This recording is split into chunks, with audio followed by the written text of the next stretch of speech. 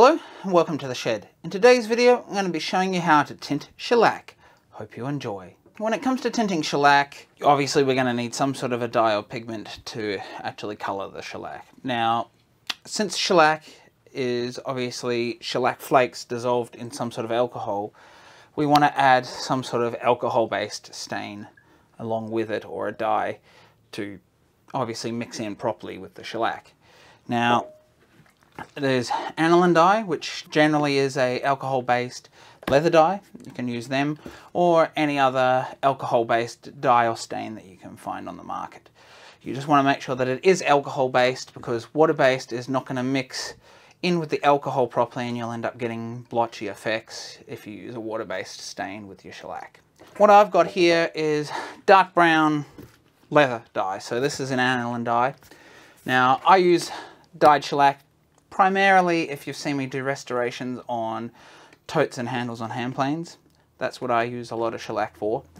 Now, because a lot of the modern ones don't have that sort of brown or darker colour like rosewood, the dark brown dye kind of mimics the more modern brown colour. It doesn't get quite as dark as, say, a rosewood colour does, but it does do a pretty good job to mimic the brown colours on, say, this sort of handle here, which is not obviously the darkest of colours, but it does sort of show some of the grain, and it's sort of this brown colour that I'm aiming for, or this sort of brown colour on the knob on the front here.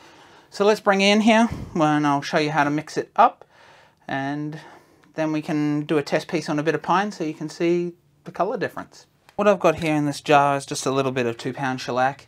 That's commonly what I use for the totes. If I want it to cure a little faster, 1-pound shellac, and you'll have to do a few more coats, actually works well. Now, to do this, you need very little dye to actually tint this. If you accidentally go too much, it's going to obviously make it darker, so you can choose how much dye you want to put in based on the desired colour that you're looking for within the tote or the handle, or whatever you're going to be refinishing with this. Now, you don't just have to use obviously dark brown dyes. You can use any dye that you can find that's alcohol based and get the desired colour that you want. Now, this is a super blonde shellac, so it's not waxed and it's not going to leave any colour, so it kind of shows very clear to the surface when applied. You don't really notice any colour tainting just from the shellac itself. Now, obviously you could use an amber shellac to get that amber sort of colour, but I'm looking for a darker colour here, so I'm just using this because it happens to be what I've got mixed up. It doesn't really make too much difference what type of shellac you're using to do this, but blonde de-waxed seems to work well for me, so that's what I'm going with. You can use a little dropper if you want to control this, but just a little splash like that and that much shellac is enough. Now, I wouldn't say that's more than about 5 mils, something like that. You just don't need much, and you just want to give it a quick mix in. Whack the lid on for a minute. Give it a bit of a shake like that, and now it's good to apply. Whether it's store-bought or one you've mixed yourself, you can just go ahead, throw a little bit of dye into it, and if you look very close to this jar, just in where the lighter part is, you're going to see that that's kind of the colour you're going to end up with when it's on the timber. Obviously it's going to soak in, and based on the timber colour it's going to change a little bit, but you can get a pretty good idea of how dark it's going to be before you even apply it. So now that we've got this mixed up, let's go ahead and use it. There's no reason to let it sit around, and because this is so fast and easy, you can just adjust things on the fly how you see fit. So let's go ahead and I'll put it on this piece of pine and we'll see the results. Now remember, since this is shellac, you do need a bit of alcohol, methylated spirit, something, or denatured alcohol or something like that to clean your brush afterwards. Especially when you've done it with colours, you don't want that really setting in your brush because it could stain your brush. So I've used this with blonde shellac, and you can see up on the handle that I've used it in the brown dyed shellac as well. You just got to make sure you clean your brush well, because you really want to clean that colour out of your brush, unless you plan to use your brush for one thing. So let's jump in and we'll do this. You don't want much on your brush, just like that, and then we can apply this. You can see on such a light wood like this that it needs quite a few colours to build up any sort of deeper colour. Now, because most of the tote handles tend to already be dark, you can just build these layers up, or you could just add more dye. So it's up to you exactly the amount of dye you put in. But for me, I find this works a lot of the time, especially if it's on handles that are already fairly dark. This just helps to sort of even the colours out. So since we've made that ourselves, it's almost dry. What I'm going to do now is go ahead and I'm going to add a little more dye to this. So now I've added probably another 10 mils to that, or fairly close to. So I'm just going to darken this. So we can already see on the lid here that it's already much darker.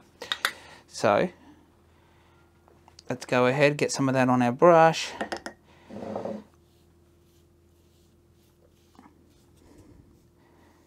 So it's up to you to work out exactly how much shellac, how much dye you add to your shellac. So you can see with 5 mils, it's this quite light colour. With another 10 mils added, so about 15 mils of dye in total, you can see it's a much darker colour. And this might be a better application for handles if you're looking for that darker colour. So this side's dry, so I now want to go ahead and I'm going to add a darker coat to this side, just to one part of it. So we can see when that dries, the difference in these colours and the effect that adding more dye to is obviously going to change the colour just like normal dyes.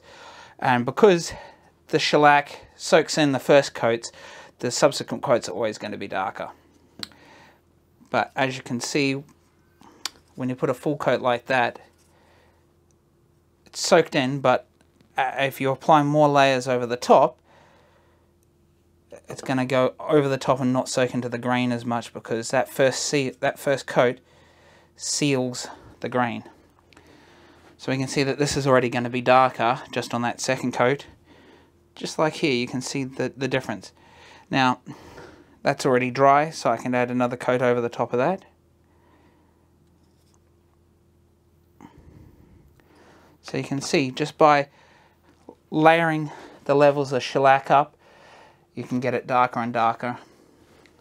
And if you want less coats or you want it to be darker, you can obviously add more dye to your shellac. So they're the two ways in which you can get obviously very fine colours, and you can vary your colours within your shellac based on the amount of dye and how many coats you put on. So there you have it, folks. You can see that it's rather easy to actually tint your shellac, and obviously you can get some varying colours based on the amount of dye and how many coats of shellac you put on.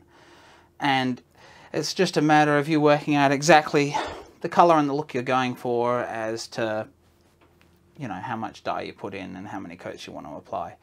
So you've just got to kind of mess around a little bit until you get what you're looking for.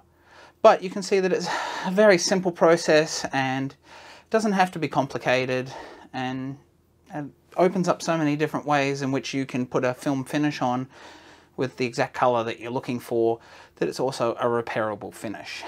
And you also don't have the same problems of those dyes soaking right into the wood fibres as you do if you were just applying straight to the wood. Now obviously you could use something like a sanding sealer to correct that, but why not just do it all in one? It's just easier to get that coat on, and it's going to dry very quick because it's all alcohol based, and if you've mixed your own shellac, it's going to dry even quicker than store-bought. And the options are really endless in the amount of colours and darkness and tones of the colours that you get. So if you like this video and you'd like to continue to support me, please consider liking and subscribing down here. It really does help the channel out and get out to more people like you. And if you'd like to support me a little bit further, please consider checking me out on Patreon. That's www.patreon.com/aussiewoodshed, where you get some behind the scenes content, and there's some different levels so you can check out exactly what it is that you get with that. If you'd like to see some more videos like this, please check out the video up here where I mix and show you all the different levels for mixing different quantities of your own shellac. Bye for now.